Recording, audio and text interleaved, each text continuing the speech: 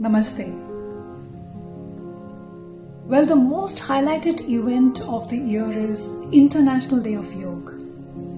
This year being very special, we have planned to do series of online events, of having some essay competitions, some yoga quiz contests, some interesting video blogs about yoga. So please participate with us, Amrita Shergill Cultural Center, Embassy of India and Hungary, and enjoy this beautiful, beautiful movement of being together virtually.